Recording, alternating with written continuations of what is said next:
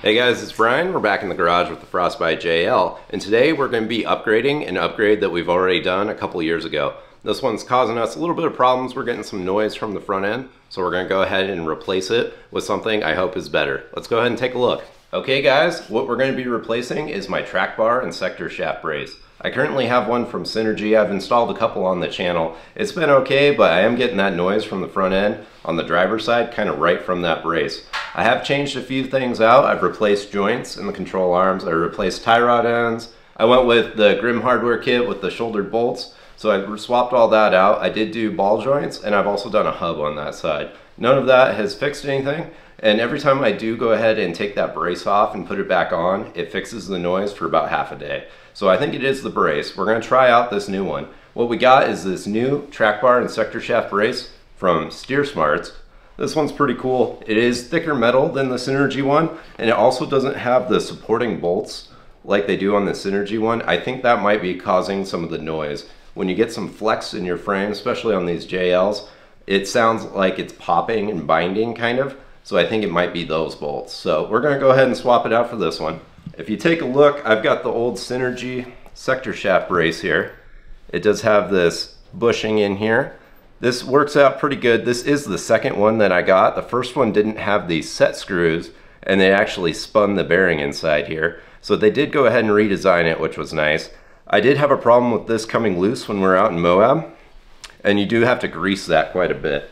If you go ahead and take a look at the Steer Smart sector shaft brace, it's actually a lifetime bearing. It's sealed, so you don't have to grease this one ever, which is nice. I was greasing that one at least once a month, and it was still drying out. So let's go over what you need to go ahead and swap this out. So like I said, I have done a couple of these on the channel before, the Synergy ones. It's going to be real similar for this one. There was one thing that was different though. So with the Synergy one, it came with this collared nut here for their sector shaft brace. That one took a 42mm socket. This one for the Steer Smarts is actually a little bit smaller. It'd be a 41mm or 1 5/8 inch. So I did have to run out and grab one of those so we can get a nice fit on that so we're not stripping that out. So I will put links to that down below so you have that. Another nice thing is the Steer Smarts does come with new bolts for the steering box. The Synergy one, when I first got it, they didn't include that in the kit. They do now, so if you pick one up now, you will get new bolts. They were just a hair too short, and I was wondering if that was maybe some of the noise I was getting. I did go ahead when I put my new steering box in for the Ram Assist, get the longer Synergy ones. That didn't fix the noise, so it wasn't that. So it is cool that these are included in the kit for the Steer Smarts. So you will need a 19mm for those. If you are pulling your factory ones, they're an 18mm, so you'll need both those sockets. And then you also need a 13mm for the little bolts that hold on the sector shaft brace. They just go in right here, so you'll need the 13mm for that. Other than that though, you should be all set. The only real specialty one is going to be this bigger 1 5/8 inch or 41mm. So I'm going to go ahead and pull off the Synergy one.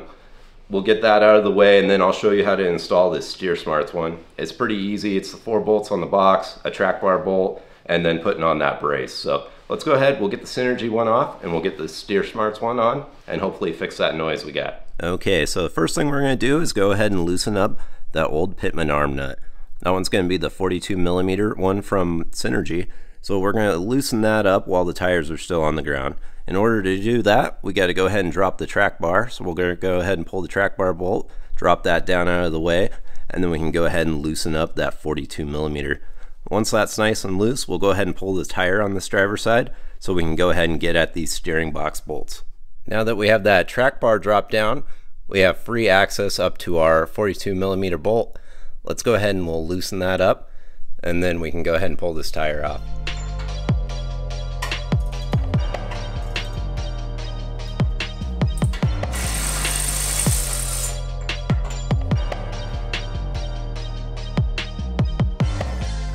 Now that we got that nut loosened up there, we can go ahead and we'll pull our tire to get this brace off.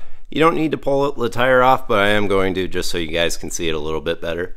And then when I did install this the first time, I did have to put a little ratchet strap on the coil spring there to the frame just to bend it back about a 1/2 inch so we could get the top right bolt there for you. So let's go ahead and we'll get this Synergy brace off, and we'll start putting the Steer Smarts one on. Okay, we went ahead and got the wheel out of the way, and I did put that ratchet strap on Like I said, I just hooked it to the frame there just to bend the coil spring out of the way a little bit. That gives us plenty of access to get up to that bolt in that top right side there. So I'm going to go ahead and pull these two 18mm bolts on the Synergy brace, and then we'll go ahead and pull the box bolts.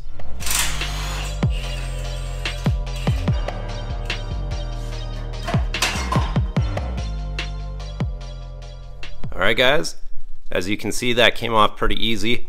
If you look at the factory track bar brace, this thing is pretty tiny and flimsy compared to these new braces. Let's go ahead and we'll go over to the table and I'll show you the difference between the two. Alright, we got the two on the bench here. If you go ahead and take a look at the Steer Smarts one versus the Synergy one, the Steer Smarts one is quite a bit beefier, and it is actual 1/4 inch, and this Synergy one's 0.2 of an inch, and this is 2.5, so that's going to be an actual 1/4 inch for you. And then you can see this does have those extra bolt holes for support. You can tell that this one's got a little chewed up. I'm wondering if that's where some of my noise was coming from. This new thicker Steer Smarts one looks like it's welded pretty nice. It doesn't require those bolt holes because it is that thicker material, and it should work out pretty good. So let's go ahead and we'll get this new guy on there, and hopefully that fixes the noise we're getting. Okay, I did go ahead and clean up where the new track bar brace is going to go. It was pretty dirty under here, so we did want to clean it up. I did go ahead and inspect all my welds here on the factory track bar bracket. Some of the early Jeeps in 2018 did have problems with these welds being bad, so I definitely want to check those, make sure I don't have one of those. Mine was built late 2018, so it didn't require that repair, and it doesn't look like it's failing at all now. So we're going to go ahead and clean up our sector shaft there. We do have quite a bit of red Loctite still on there from before, so we'll clean that up. You'll want to re-Loctite that when you put that on with that red stuff, and it does get torqued to 184 foot-pounds, and then these bolts are going to be 99 foot-pounds. So let's go ahead, we'll clean that up. We can start getting the new nut on there. I'm going to wait till the wheels are back on the ground to torque it all the way down, but we can go ahead and line these guys up and get those torqued, and then we can unhook our spring here. Okay, we went ahead and got that sector shaft all cleaned up, and then where we're going to mount that track bar brace. So I went ahead and threw some blue Loctite on our bolts there. Let's go ahead and we'll line this up. One thing you do have to do, the steering box will have shifted down just from the weight of the steering box there and being unbolted, so you will have to hold that up while you try to line these bolts up. It does help to have a friend come and help you do that, but you can do it by yourself. Now on some of the models you do have a wiring harness that pokes into that hole there. You will need to remove that and then go ahead and put it into this hole there that they provide. Also, if you have a Mojave, there is some trimming you have to do on the coil bucket there. No big deal, you just have to take a little metal off so the bracket fits on. So let's go ahead, get that bracket fitted up. We'll get those torqued down to 99 foot-pounds, and then we'll go ahead and work on that sector shaft brace.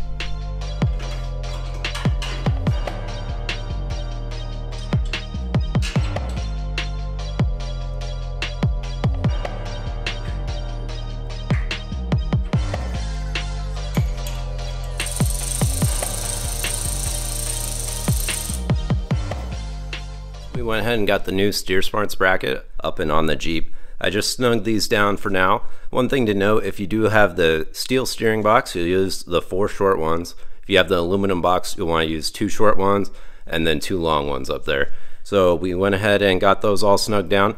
One of the nice things about this one that I noticed, I did throw this track bar bolt in here just so everything stayed lined up, but look at this. There's no binding there. When I did my Synergy one, there was all sorts of binding. I did follow their instructions. You do have to torque in a certain pattern, and I still had quite a bit of binding here. I had to go ahead and tap in the track bar bolt. So I think this already should be a better deal. We're gonna go ahead and torque these guys down to 99 foot-pounds. Kinda wanna do it in a star pattern like you would a wheel.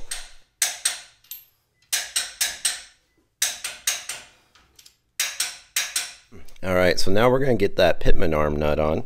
So it does come with a couple different spacers here that you can put in there, and that's for if the holes on this guy don't line up with your holes in your bracket here, you can space it down a little. Mine actually lines up perfect without any of those washers in there. So we're going to go ahead and put some red Loctite on that, and we're going to get this guy snugged up. Once it's back on the ground, we're going to go ahead and torque it down to 184 foot-pounds. Then we'll go ahead and put our bearing sector shaft brace on here. Alright, we went ahead and got that torque down to 184 foot-pounds. Does look like our plate still lines up with those holes, so that's good. We didn't need any of those spacers they provide. Let's go ahead and put our sector shaft brace on here with those 13 millimeters. Get those torqued down, and then we'll put our snap ring in here, and then we'll be all set.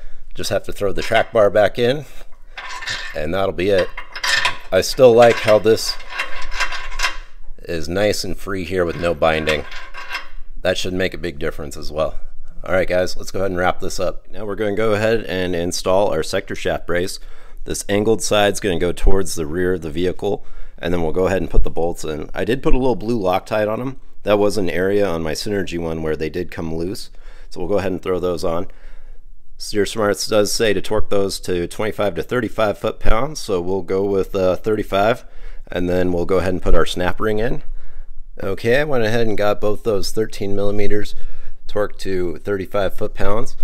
I did go ahead and jack the Jeep up a little bit, just so it's easier to get that torque wrench up behind here and do that back one. Now that those guys are all torqued, let's go ahead and get that snap ring on.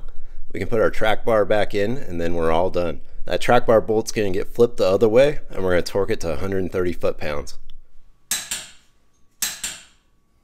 Okay, we went ahead and flipped that track bar bolt, so it's facing out towards us now.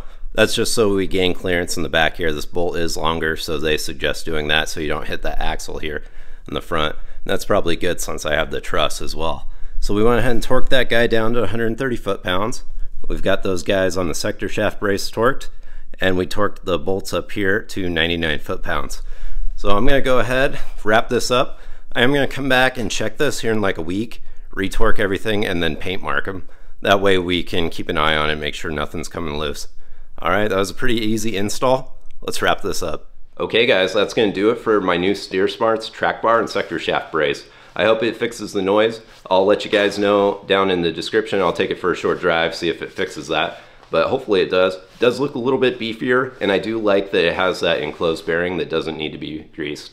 Alright guys, if you like the video, go ahead and like it down below. Don't forget to subscribe, and we'll see you on the next one. Thanks guys.